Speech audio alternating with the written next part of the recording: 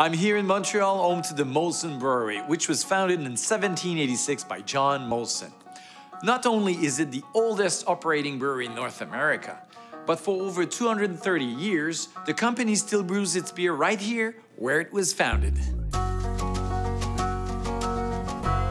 Jeff and Andrew Molson are the seventh generation working in the family business, and they're driven by the same passion as their ancestors.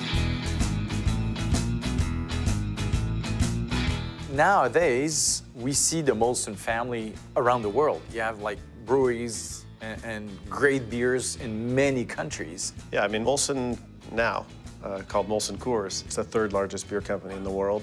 And we're in over 50 countries, and we have over 100 brands that people get to enjoy across the world.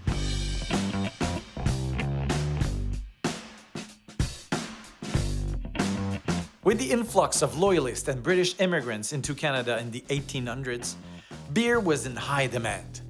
John Molson, a visionary, decided to buy a small brewery located on the banks of the St. Lawrence River. The future empire was born. In 1903, the family launched its first commercial beer, the Molson Export.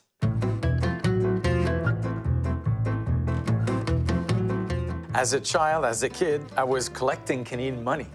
And I have Molson money. How is that possible? John Molson founded the Molson's Bank, and at the time in this area, in this region, it was the currency, and people paid for their beer and everything else with Molson money. What happened to the bank, actually? Yeah, the bank is now part of Bank of Montreal. Okay. So the Bank of Montreal acquired Molson Bank in 1925. Oh, that's not far away. No, it's not far at all.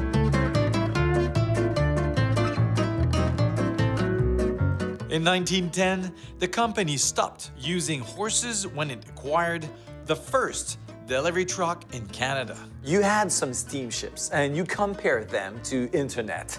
Well, it's a little bit far-fetched, but it was the fastest way to transport beer from Montreal to Quebec City sans problème, and we could actually at the same time deliver mail and all sorts of things. So it was a commercial enterprise to be as fast as possible in terms of delivery.